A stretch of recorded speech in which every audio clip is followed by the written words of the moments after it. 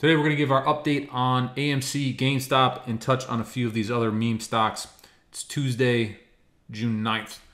There's a lot of commentary in, I guess I would call it puntertree. I don't even know if that's a word, but we're going to take it. About why these stocks can be under pressure or up one day or down. And typically what happens is people assign the reason to these stocks being down as FUD, whatever you want to categorize as that, naked shorts or attacks in a community or whatever it may be. But it's really simple to us, right?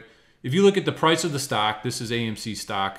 This is the options flow for today. This is the real-time options flow analysis, and you can see that this starts at 0 and goes down.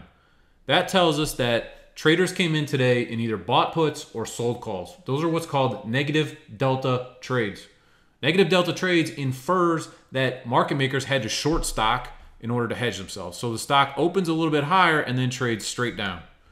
And then what you see happens is we get some bullish flow comes into the market, and this hero cumulative indicator, which is the options indicator, comes back to 0.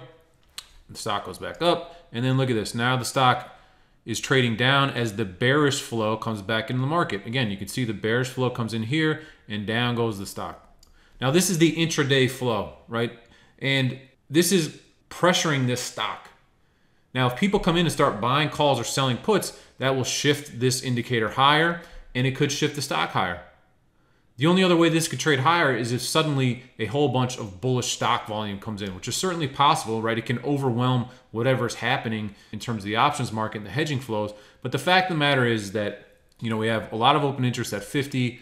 The biggest open interest in terms of gamma is at 55. And so, this is kind of the range for the stock. And this is the range for the stock, we think, until Friday night's expiration, that's 6/11. If the stock trades over 55, but this key gamma strike, and we're going to show you this on the Equity Hub, doesn't shift higher, then we think that the stock will close back under 55 on Friday night. So that's all we got to watch is the options market, and we can figure out what's going to happen with AMC. So the other thing that we want to show now is GameStop, and then we'll switch over to the Equity Hub. So GameStop is an interesting trade today because it has earnings tomorrow. And so there's a bunch of other kind of factors here. There's that event factor coming into the stock. Now, GameStop is interesting as well because it started off down along with the options flow. You note that this number is a half to a third of what the AMC flow is. So the options flow in GameStop is not as big as AMC today. And again, it trades in a very similar fashion. Starts off weak, gets a little bit of bull action back, not a lot. And then the stock has traded lower. And with that, you can correlate these peaks, right? Bearish flow comes in off this mark and the stock trades down a little bit. So 300 is the huge number for GameStop into Friday's close. The earnings are likely to have some impact on volatility today and tomorrow, but same thing with AMC. If this gamma strike, big gamma strike at 300 shifts higher into Friday, then we give a higher chance that the stock can trade up. If the stock key gamma strike stays at 300 and the stock's at, say, 325 on Friday morning, then we think that the stock is going to trade lower. It's as simple as that. So let's flip over to the Equity Hub quickly, and we can talk about some of these other stocks. First, we want to talk about Workhorse. Workhorse is an interesting one because the key gamma strike is at 15.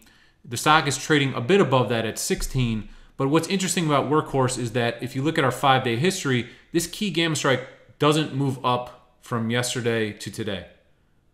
The top call open interest is at 20, so that's our major resistance point. But the fact that this number didn't move higher is not a bullish signal. That's a bearish signal, right? That means that big options trades are not filling in above. So the fact that there's huge gamma expiring on 6/11 and 15 is the big strike, we are bearish on Workhorse due to the fact that this didn't rise higher, and we think that it's going to likely close in or around 15 based on today's data. The other name that everybody's talking about, and the last name that we're going to look at today, is CLOV, and the key gamma strike there is at 22. The dynamic of CLOV is that the biggest expiration is at 6/18. Now, CLOV doesn't have those weekly expirations, so 6/11 is not a tradable option expiration. So 6/18 is the nearest expiration, and it is the largest expiration in terms of gamma. 68% of that total options gamma, that's 68% of the hedging flow is tied. 6/18 expiration. So we see 10 as the low, which is quite a bit above where the stock is trading at the moment. And then 22 is this major resistance level. This is a major resistance level because it is the largest center of call gamma in CLOV. So what does that mean? That means that we have this resistance point wherein if the Clovis stock stops going higher and or calls aren't added at strikes above 22, that the hedging flow, market makers can start to sell off long stock hedges. They can sell their flow, and that is going to pull back the stock under this 22 strike. So these are just, this 22 strike is literally just call decay, but it doesn't expire. The bulk of it doesn't expire until 6/18. So that is the flow dynamic in Clovis. You can assign whatever else you want to it, but the fact of the matter is there is very large call volume. Yesterday it was 1.1 million contracts. That's very, very large. And these hedging flows are persistent all day long, day in, day out, right? You might get a spurt of buying off of a Reddit post, some algos reading Wall Street bets, or a news article drops, or Kramer says Clovis, or Elon Musk says Moon Clovis, right?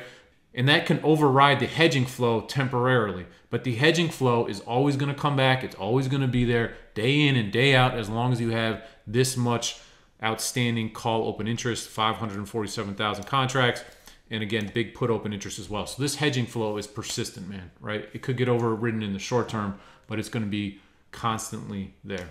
So that's our update for today. If you have any questions, hit us up on Twitter at SpotGamma. Leave comments in below the video. We'll get back to those.